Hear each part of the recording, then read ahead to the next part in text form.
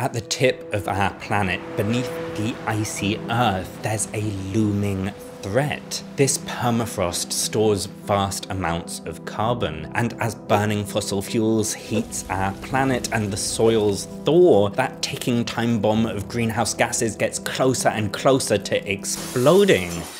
Except, does it? Because depending on who you ask, this is either one of the most perilous tipping points for our planet, or not a tipping point at all. So could permafrost really cause runaway heating? If not, does that mean we're safe?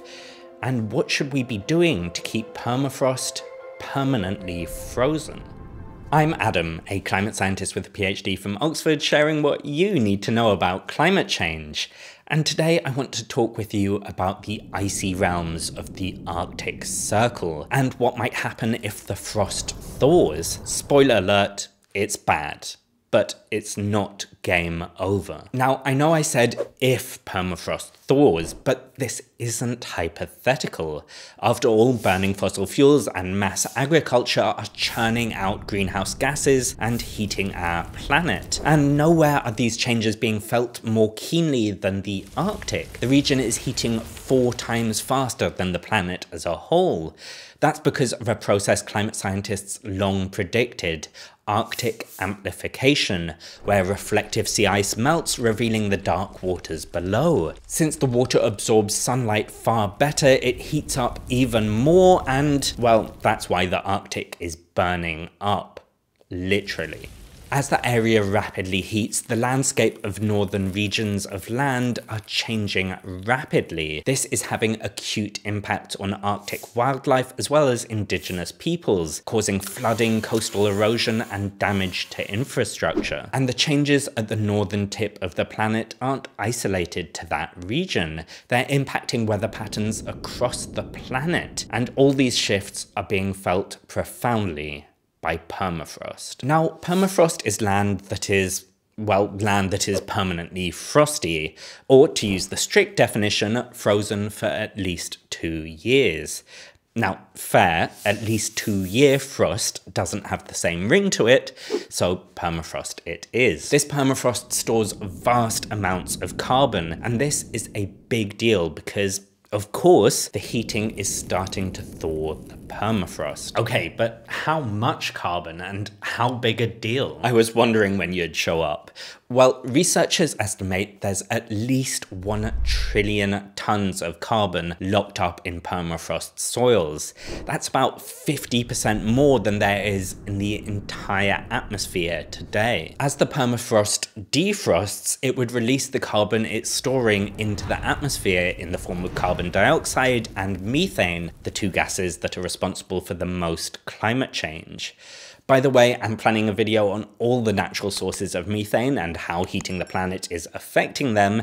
Subscribe so you don't miss it, and while you're clicking on things, a like and a comment would be pretty nice too. But when it comes to the greenhouse gases from permafrost, exactly how big a deal there'd be is still an open question. You mean scientists haven't been able to work it out yet? That's right. But here's what we know so far. Permafrost releasing carbon would be what climate scientists call a positive feedback for the planet. Now, honestly, I hate this term because it sounds more like constructive criticism for planet Earth. Have you thought about another geomagnetic reversal? Tragically, that's not what positive feedback means. In this case, it indicates that permafrost would boost the heating that we're causing. That's because heating causes it to thaw, causing the release of greenhouse gases, which causes even more heating. On top of this, massive chunks of permafrost could suddenly collapse and thaw. When permafrost contains a lot of ice, which melts, that can transform the landscape into Thermokarst. These features can grow quickly since the liquid water makes them unstable and conducts heat to surrounding frosty soils. And these rapid collapses of permafrost to Thermokarst aren't some future threat. This is already happening now. So this is all sounding a lot like a tipping point. Well, actually, there's no evidence that permafrost as a whole has passed a tipping point. And honestly, there's not even rock solid evidence that a tipping point even exists. How can you say that? I mean, you said yourself that this is a feedback. I did. But not all feedback mechanisms are tipping points. You see, a tipping point is a point of no return, where once we push the planet too far, the changes start happening by themselves, and once you've tipped, it's very hard to get back to where you started. So, for example, researchers are worried that the AMOC, a crucial ocean circulation, could effectively shut down, or that the Amazon could stop functioning as a rainforest. Now, when it comes to permafrost, scientists have estimated how much greenhouse gas it could release, how fast. And while that would cause extra heating,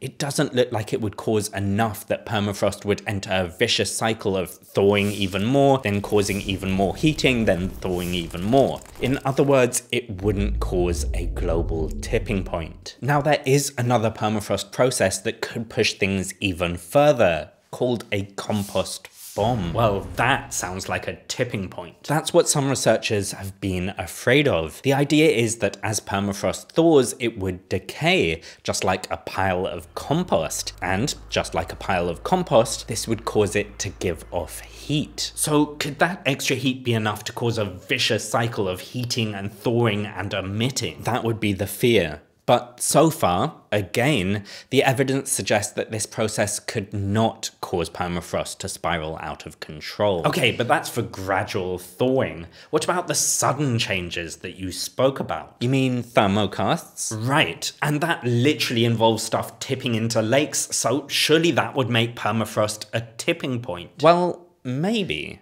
But maybe not. Oh my god, this is infuriating. I get you, but it's not clear cut. Like when thermokarst forms, that can be like a tipping point for that local area. It's like a domino falling on its own. Sure, that's a dramatic fall for that domino, but it doesn't necessarily affect the big picture. Okay, but that's not normally the issue with dominoes. The issue is normally them knocking each other over in a chain reaction. So could thermokarst forming trigger the formation of more? And could that spiral to all the permafrost collapsing? The answer to those questions is yes, and probably not. Please clarify. One domino could definitely knock over a bunch of dominoes in its region, but because of gaps and inconsistencies in how the permafrost is laid out, many researchers argue this couldn't cause a chain reaction across all permafrost. So then we'd see particular areas of permafrost tipping, suddenly thawing and releasing a bunch of greenhouse gases. That's what headlines like these are normally talking about. But from a global climate perspective, what we'd see would be much more gradual and continuous. The more warming, the more dominoes get knocked over, the more permafrost thaws. And there's not a point where that story suddenly changes. Well, frankly, this makes zero sense. Oh, I thought that was a solid analogy. The analogy is fine, but I keep seeing headlines like these talking about a permafrost tipping point. And this is like the official map of tipping points, and there's permafrost right on it as something that could be triggered with less than 2 degrees of global warming. And now you're saying there might not be a permafrost tipping point at all? Yeah, honestly, if you're confused, fair enough. Researching this video has been a bit of a minefield. On the one hand, you get researchers stating point blank that there is no tipping point, and on the other, you get permafrost held up as the poster child of tipping points. I think a part of the confusion is that specific regions could indeed suddenly shift, but that doesn't mean that's what we'd see for permafrost as a whole. It means a few dominoes getting knocked over at a time, not all the dominoes falling. So this is kind of the iconic tipping point paper, and I spoke with its lead author, David A. Mackay, who gave me some feedback on this script. You should give him a follow on Blue Sky here. I asked David why permafrost is included on their paper's list. He explained when they say permafrost could tip around 1.5 degrees of global warming, they more mean that permafrost losses like these could become widespread at that temperature. But that could well happen as a gradual, continuous shift. But that's not what I think of when I think of a tipping point. I think of it as a level of heating where a major aspect of the climate tips to a different state. Yeah, and honestly, I definitely don't think that gradual shift is what comes to mind when you read the coverage of that study, or even glancing over the study itself. I definitely know people who've read these headlines or seen this map and think that once we hit 1.5 degrees, that's game over for permafrost. And then that would mean vast amounts of warming would suddenly kick in. Okay, but can we be sure that that won't happen? I mean, would you bet on it? I mean, I probably would, but I wouldn't bet my life savings. My gut feeling from this research is that just because there's not concrete evidence for a global tipping point, that doesn't mean for sure there isn't one. One of the central things we know about permafrost is that there's lots we don't know about permafrost.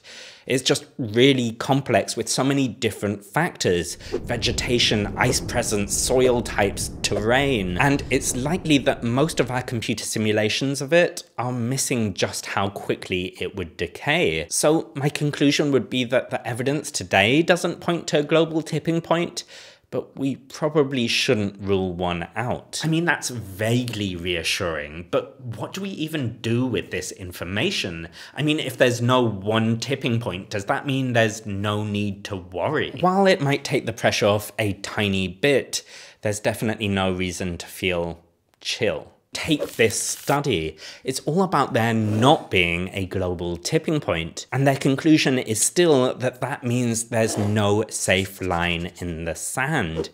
Any amount of thaw sucks. The more we heat the planet, the more permafrost melts, and the more extra heat that causes. And every single fraction of a degree of heating means more extreme weather, more sea level rise, more people forced from their homes. Wow, I'm just learning so much about tipping points. Is there any way that I can tip you to show my gratitude? What a generous and genuine question. You can support the channel up here to help keep things ad and product placement free. Okay, now back to permafrost. You've said that thaw won't suddenly jump to a vicious cycle. Probably. Right. But you haven't said much about the other tipping points trait, that they're irreversible. Well, when it comes to permafrost, that's something that scientists agree on much more. Any thaw would be extremely hard to reverse, even if we overshot our climate targets and then bring the temperatures back down again. So that means once the greenhouse gases are out of the permafrost, they could be out for a long, long time. Well then, is there anything we can do to stop them getting out? Oh my god, imagine if I just said no and then ended the video. Please do not do that. Well, luckily there's a bunch of things we can and should be doing to protect permafrost, which means protecting ourselves. Top of the list has to be monitoring permafrost as carefully as possible, so we know what's happening and what we can expect to happen.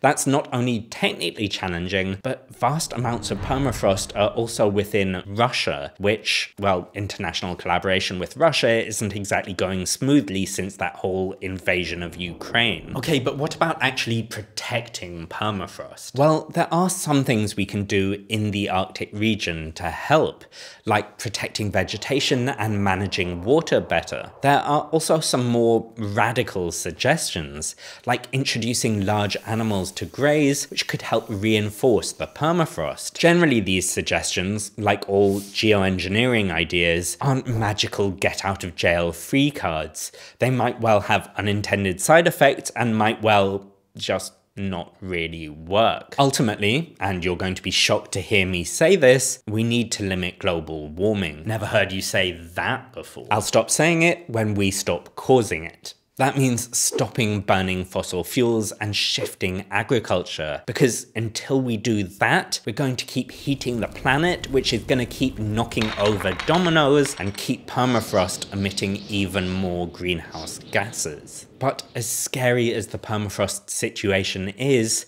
and I'm going to be frank, I do find it scary, The lesson isn't, we've passed the tipping point, it's too late. Now, there are people out there who want to believe that it's game over. Because if it's game over, then we don't have any responsibility. We can just throw up our hands and say, not my problem. But the real lesson is that every bit of emissions we pump into our atmosphere matters profoundly. And that means every bit of emissions we can avoid matters profoundly. Emissions avoided protects permafrost, protects us, saves lives across the planet. And we're only just beginning to understand just how many lives are at stake. Here's how. Okay, until next time. Bye. You know, it's good writing when instead of making it better, you just comment on it.